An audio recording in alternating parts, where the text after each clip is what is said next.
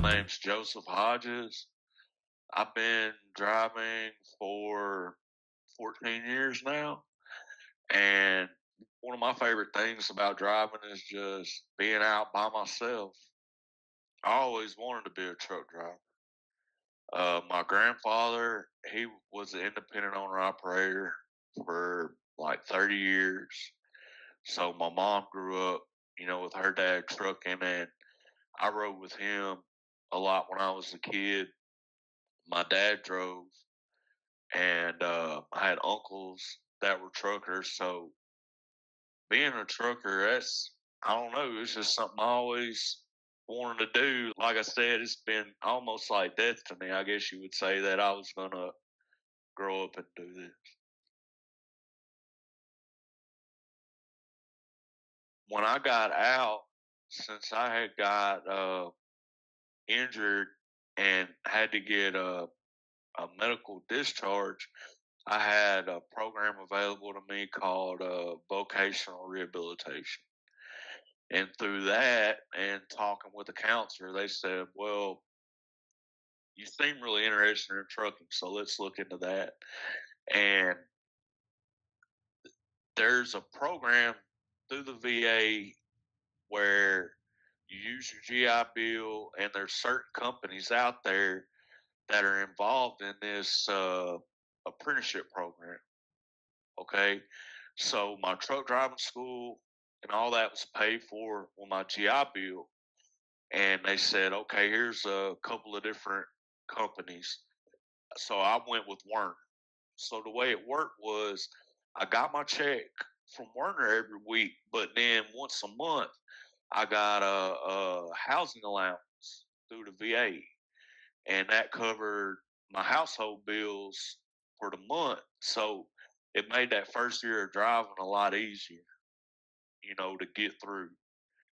And I encourage people to use that program because it's definitely a big help to have.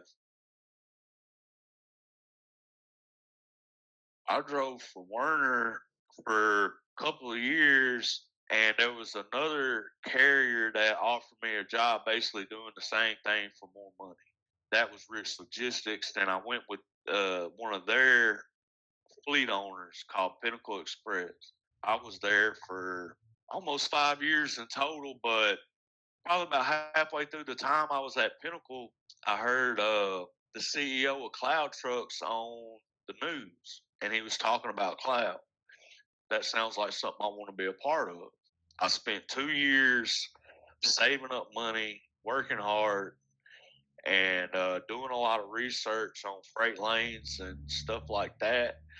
And got this truck in February and just been out here working hard ever since.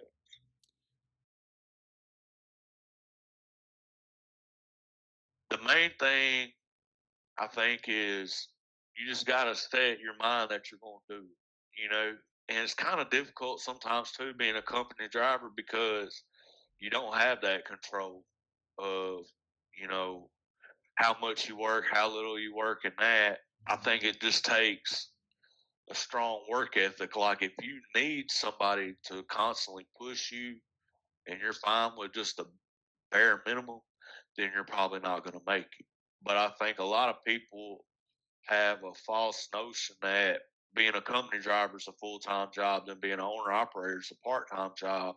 But in reality, it's working time and a half because you're going to have down weeks, and you can't look at just a week. You got to look at a more long term average. Look at your month and see where you're at on that, and look at your quarter, stuff like that. Things are just going to happen out here that's outside of your control, and but you got to have your mind made up that you're going to be successful. If you take failure away as an option, then you're already a step ahead. Me and my business consultant were talking about this a couple of weeks ago, and he said, it's like you got a little bit of a chip on your shoulder, but it's a good thing, because you use it to push you forward. I think a lot of people see that higher paying load going to a dead area and they don't think I'm going into a dead area. They just see a load paying 265. Sometimes you get lucky.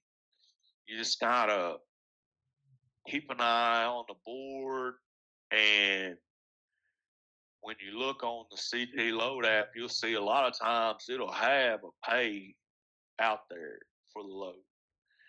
But sometimes it won't have any of that information, and you got to call or email that broker. And sometimes that's the best loads. People don't want to call.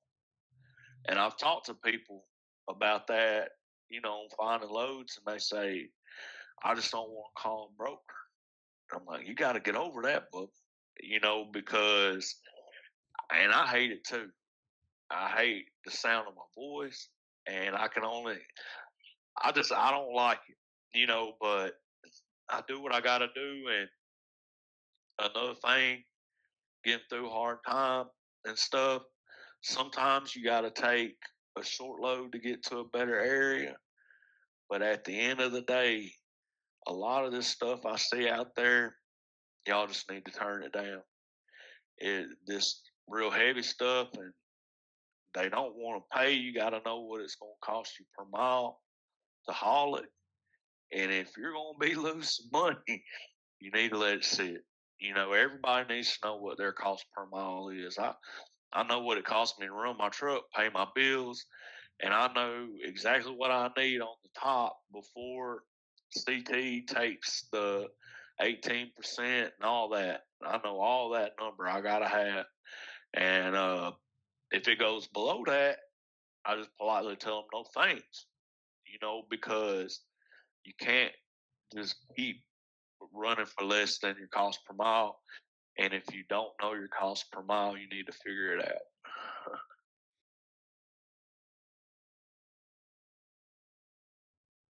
Because the main thing that I like about Cloud is I get to run my business how I want to and be left alone. But that's a positive thing, you know what I mean?